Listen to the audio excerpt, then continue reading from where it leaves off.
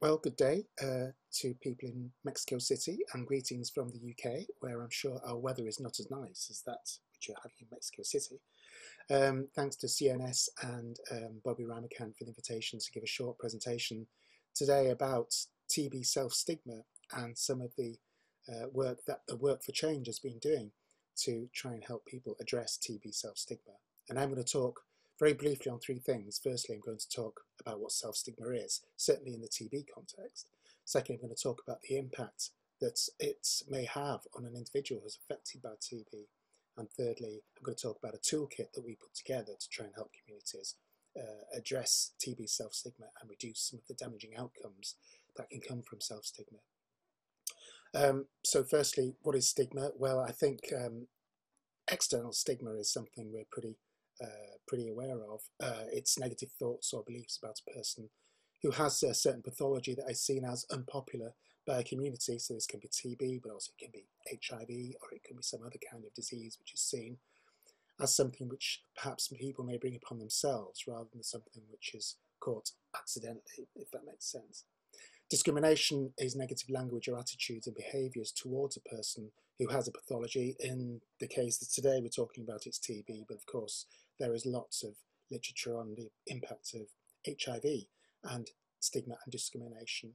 But I think it's important to differentiate between stigma as a thought, which is what people think, the attitude they may have, and discrimination, which is the action, which is operationalising the thoughts that somebody may have about something. So in the HIV sector, as I've said, we've seen lots and lots of evidence about the damage that stigma can do. And there is also lots of evidence in the TB sector as well about how TB stigma can affect the lives of individuals. But self-stigma is slightly different. It's related, of course, but self-stigma is more internalised. So a quote from Justice Edward Cameron is quite good to illustrate the impact of self-stigma, where he says, self-stigma is self-disabling inner feelings of contamination, self-rejection and self-loathing experienced by people who have TB, even when there is no objective reason to fear rejection or discrimination, and even when there is a good objective reason to believe that they will receive external support, protection, treatment and acceptance. And that's quite significant because with people who experience self-stigma, they're often applying the negative reactions that people in the community have towards a certain condition or pathology. They're turning it inwards on themselves, sometimes even before they've actually experienced any kind of externalized stigma. So what's the impact of that? Well, it can lead to a number of things. It can lead to a person not seeking care when they should do, a person with higher levels of depression, a person with lower levels of life, low self-esteem, reduced self-efficacy, anger and resentment, and lower treatment adherence. And of course, in a person with TB, any of these can be incredibly damaging for a person who's affected. And therefore, one of the aims of all TB programs should be to consider the damaging impact of self-stigma and how it may be reduced in order to improve the quality of life of a person who's affected by TB.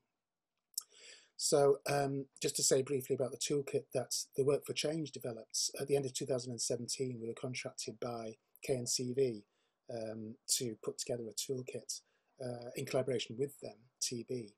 And we called it From the Inside Out, dealing with TB-related self-stigma and shame.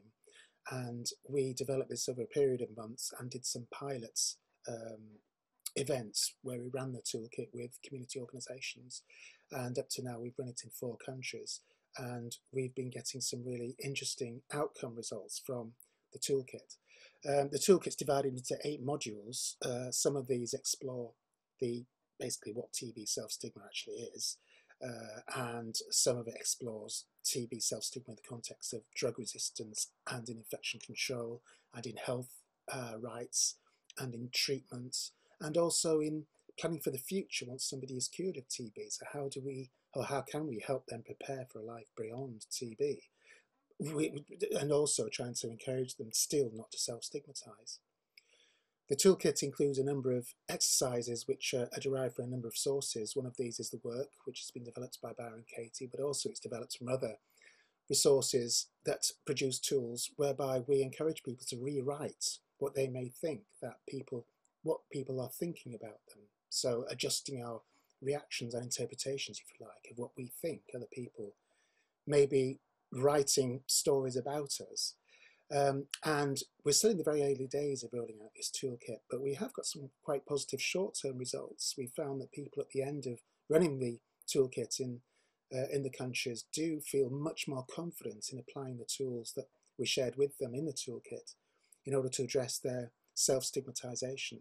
And we're hoping to get some more longitudinal data as these toolkits are run out more extensively with communities to see whether there's any long-term impact from going through the toolkit and exploring TB and self-stigma.